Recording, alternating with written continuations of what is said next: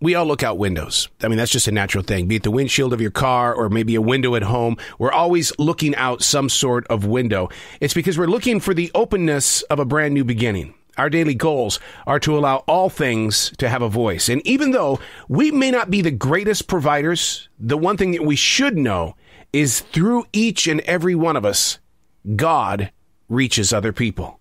I mean, what is a question but a reason to seek? What is the answer but a season to seek even more?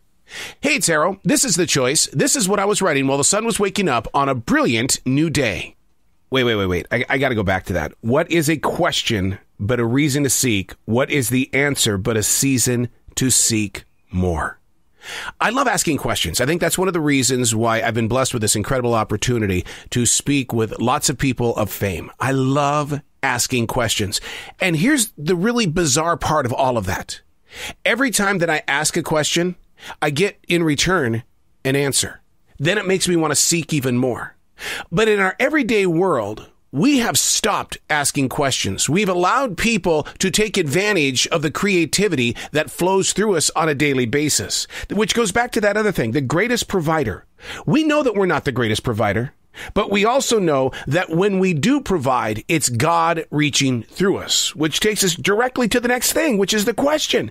A question is seeking, and the answer is seeking even more. But yet we will walk through an everyday world, allowing our bosses to take us down.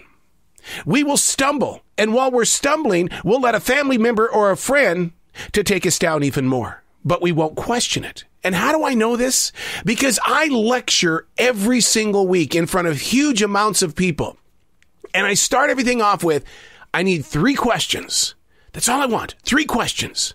And the reason why I want 3 questions is because we have stopped asking questions. And I feel in my heart that I am being told and commanded to reteach people to start asking questions. And I'll set it up and I'll say, you're going to go to a job interview.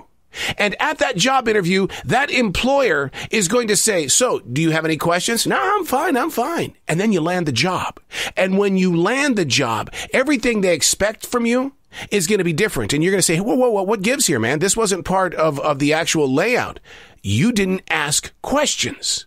See, when we stop asking questions, that's giving permission to other people to take advantage of everything that you do. And if you're confronted by people who are constantly demanding things from you and abusing everything that you are, what we do is we choose not to fight. We bite the inner side of our lip and say, all right, man, that's fine. We take it all in. We become introverts in a world where we're expressing everything that we have inside of us onto social media. So we are the greater provider in the moment that we feel we have to release it.